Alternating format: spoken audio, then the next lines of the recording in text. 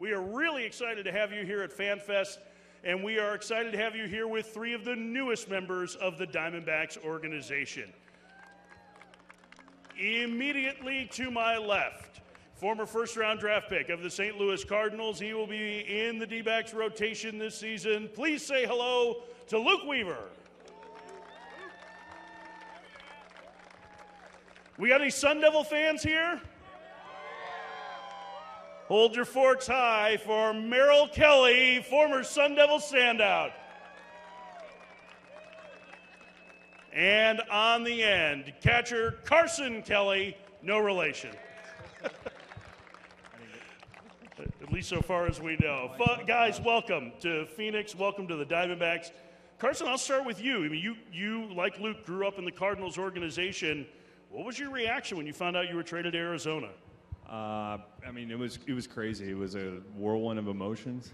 Didn't really know what to do, but then I called Luke, and we were both pretty excited. And he's one of the guys that if I were to get traded, he would be one of the guys. So it's pretty special. You have been a catcher as a professional, but you were converted from infield. What's that process like, switching from being an infielder to being behind the plate? Basically, the first thing you do is try to squat for 3 hours, which is kind of one of the harder things to do. But once you could do that, you know, it only gets harder. So, no, it's been a great conversion, and it propelled my career in a way that, you know, brought me here. So it's pretty special. Luke, did you feel the same way about being traded with Carson that he felt about being traded with you? Sorry, I had a tickle in my throat. Yeah, I'm going to say that now. Later, might tell somebody else no. But no, it was good. You know, like he said, he contacted me, and I think I was a little more overwhelmed just because I would think I was half asleep, taking a nap, and I just kind of got it and had to figure things out and figure out life from there. But it was really exciting, and we've talked about it a lot, and we're really excited to be here. And more than anything, great fans, great ball club, and great golf. So we're excited about that. Oh, how is the golf game? His is terrible. He thought I said coffee. I don't know yet. We haven't actually played. Not once since you've been out here? We haven't played together. I played like 6 times already. I don't know what you're talking about. Maybe I don't like golf that much.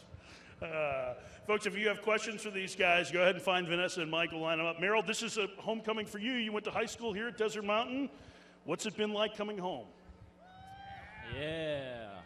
Go Devils. No Devils fans? All right. You guys were here a minute ago, and now you're not here anymore. I honestly can't believe that I'm sitting here talking to you guys today. You know, the chances of me being able to come home and play in the big leagues is one thing, but the chances of me coming home playing the big leagues in front of the hometown crowd is special. So I'm happy to be here. I'm happy to be talking to you guys here today. Your story is pretty cool because you were on the cusp of the big leagues with Tampa and decided to go to Korea, now come back. What went into the decision to go and pitch in Korea? I would say it was just the circumstances that I was in at the time. I didn't like the position that I was in Tampa. I thought I'd go to Korea, try something new, try to get better, and it ended up working out. Folks, if you have questions, go ahead and find Vanessa and Mike. I think we have the first one here. Is this working? Okay. Yeah. First one from Kevin. First of all, guys, for all of you, welcome to the Diamondbacks. Thank you. Thank you. And my next question is, what does opening day mean to you guys? What does opening day mean to you guys? Luke, you want to take that one? You've had an opening day. I haven't had an opening day either, so. Only with an opening day. Thank you, God. Well, last year was my first one, making it the team out of camp with the Cardinals, and we were in New York, and so that was my first opening day, an amazing experience. There's nothing like it, especially at your home ballpark. So more than anything, I'm ecstatic to see what Arizona's got and the energy they're going to bring and all the cool activities that come with that. So it's a feeling like no other, and it'll just repeat this year. Merrill, for you, what have you thought at all about what that will be like to line up? Yeah, I've let it sink in a little bit. It hasn't quite hit me. I still don't think it'll quite hit me really until I get on the mound and actually throw that first pitch.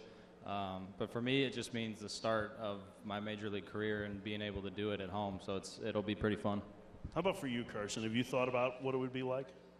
Yeah, I mean, it's an experience that, you know, you dream about as a kid, and walking out on the field, and there's tons of fans going crazy. I mean, that's what you dream about when you're playing wiffle ball in the backyard, and that's something that I'm really excited to experience. And I'll be there too, so I'll see you guys there. All right. Thanks, Kevin.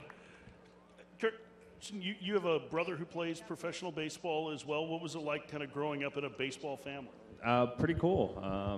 He got drafted by the Cardinals this last June, and he's a pitcher, and it went to the same place I actually went to when I first started. So getting to, you know, share that experience with him, I was very ecstatic for him, and told him that it's a long road, but to continue, continue to grow and keep going.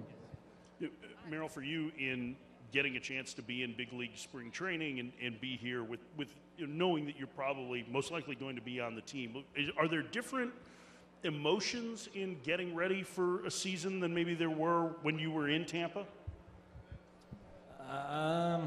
I'd say a little bit this year, just because it's my first year back from Korea.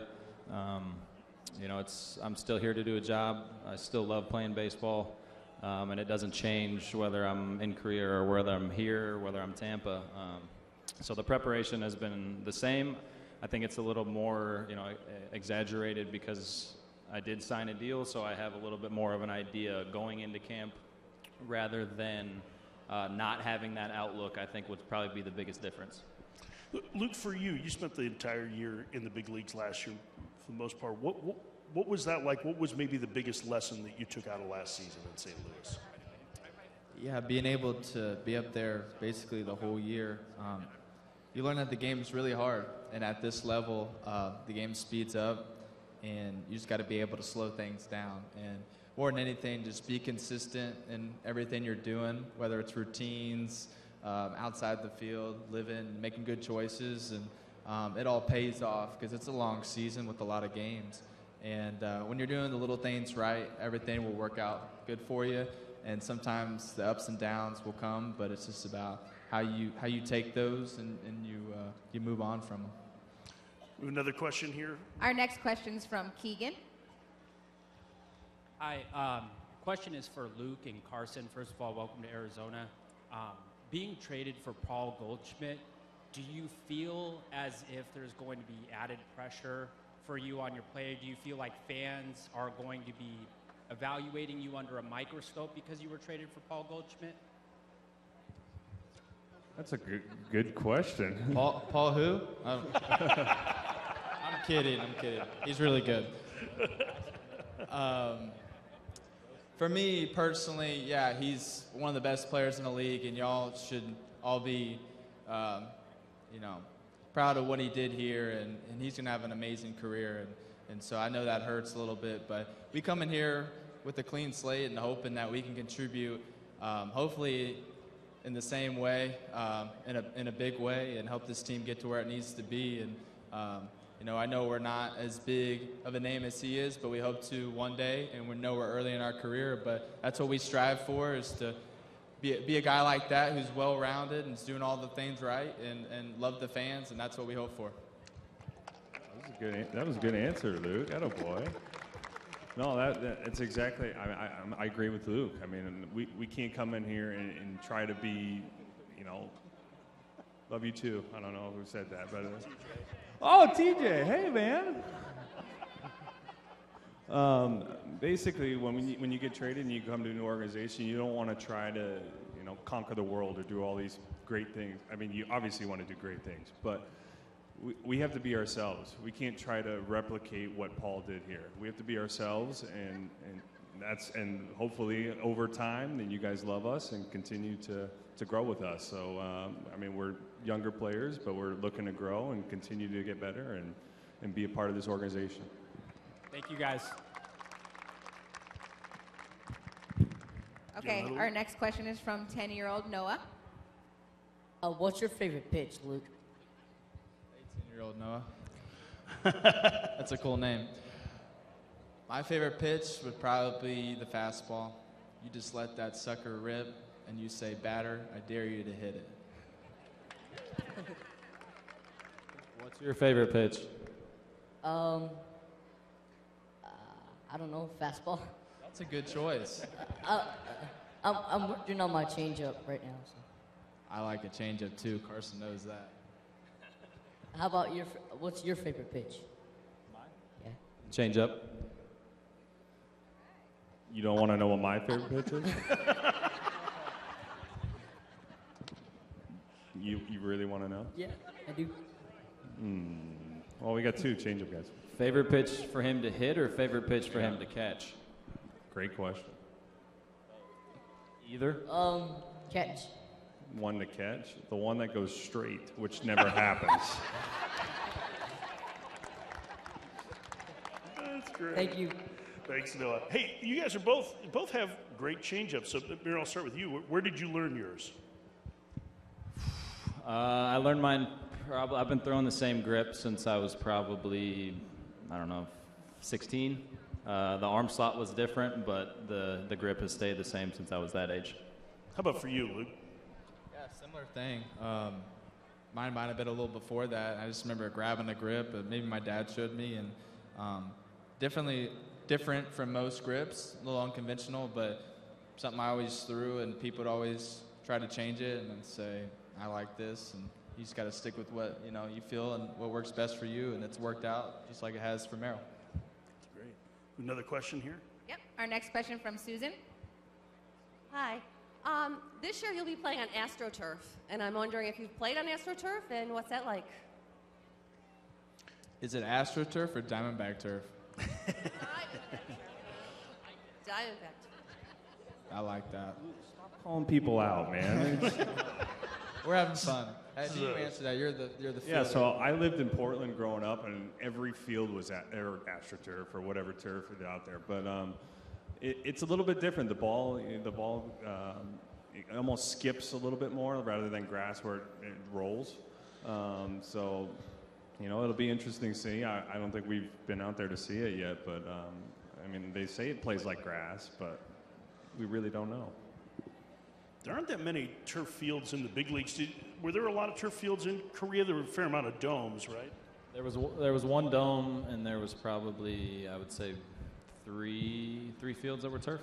See, people of my generation and maybe a little bit older think of AstroTurf as being like really hard concrete, right? The ball bounces way off it like it did at Veterans Stadium or Riverfront. Is it a little different now when you have played on turf? Carson, you probably have the most experience with that. Yeah, it's actually a lot softer than it was. 20 years ago. But it's actually plays like normal, which is pretty cool, and especially if it rains, which I don't think we're getting a lot of rain here. But yeah, so.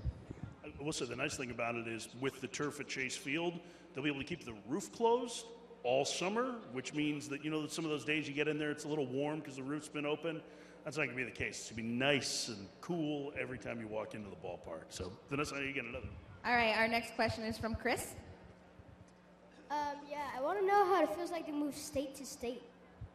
Oh, so how does it feel to move state to state? You guys obviously, all three of you had, well, I guess, Merrill, you live here in the winter anyway, but you guys moved. That's a big change, right? Yeah, Merrill went overseas, so. You're right. It's honestly a lot of fun. You get to experience a lot of different places, a lot of different cities. I think it just probably depends on how long the trip is and at what time of the morning that we're going to get in. Okay, our next one's from Angelo. How old were you when your mom first let you have a girlfriend? Luke, you want to handle that one? I like it. A non-baseball question. I like it. I think he's asking for a friend. Or maybe he's asking for himself. He's trying to get some points here. I don't know. Let's see. How old are you? Yeah, that's a good question. He's 10. He's 10. All right. Yeah, older than 10. Yeah. Take that into account, boys. How old were you, Luke? Let's think about this. You got a girl you're eyeing, or? Yes. What does your mom think about it? Yeah. Is your mom here? She's waving. Don't look at her. Where's mom? No, she don't want to look at you right now. I promise you. How old, Mom? How old do you think he should be to have a girlfriend? 12. 32. Mom, that's a little harsh. Come on, Mom. Did we ever answer that? Older than 10. That's great. But I hope it works out. you had some life changes, Merrill. You got married just a couple months ago, right? Correct. Congrats on A that. little over 2 months ago. Thank you. Where, for Carson and Luke, since you guys have spent some time in the big leagues, where are your favorite cities to play? Arizona. Outside of the obvious. Oh, is that where we're at? Okay. I think this division really is one of the cooler divisions to play in.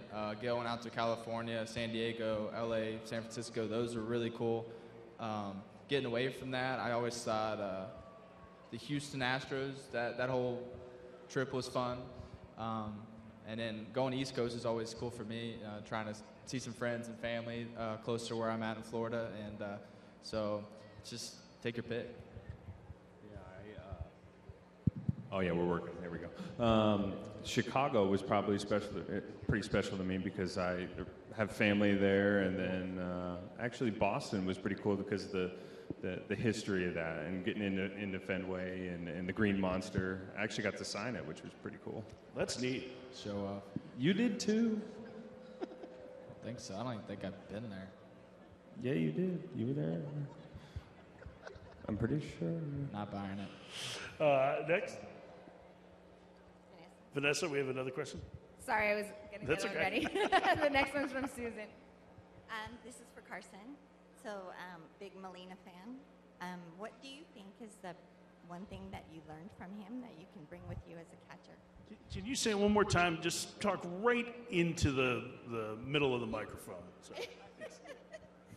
I'm a Molina fan. I liked him for a long time. So being behind him in St. Louis, what's the one thing that you learned from him that you can bring with you as a catcher? I would say Yadi's a very passionate player, and he loves his team. And the one thing he said was always protect your guys no matter what. No matter what the circumstances, you protect your guys. So I'm excited to be a part of this team, and I'm going to do everything to protect our guys.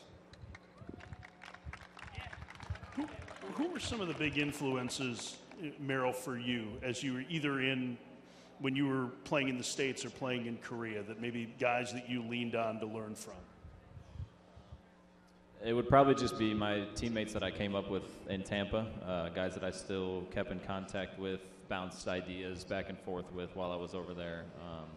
But since I think we came up in the same system, we have a lot of the same ideals or how we want to approach pitching or maybe a certain hitters or something like that. So the guys that I came up with, a guy named like Matt Moore comes to mind, Alex Cobb, those type of guys. How about for you, Luke? I know that the Cardinals starters with Adam Wainwright there have always been a pretty close group, but who were the guys that you really leaned on? Yeah, really everybody on the team was fantastic, but you get to spend a lot of time in your particular position. So with in the starting rotation, Adam Wainwright's always been a huge mentor to me, and we talk all the time. And I'm gonna miss him and those other guys, but he's taught me a lot about stuff on the baseball field, stuff off the field, charity work. We've gone to Haiti, Dominican Republic, done some stuff over there, and so that plays a big part in my life and stuff he's taught me along the way. So a lot of invaluable stuff that just meant so much, and that we'll make sure we stay close friends, but it's time to make some new besties. Carson, I know Susan asked about Yadi, but you also played for a pretty great defensive catcher in Mike Matheny, and I know he was a great admirer of your work. What was it like playing for and with two guys that were premium defenders? Was there an extra focus maybe on how you went about things? Did you learn from being challenged with that group?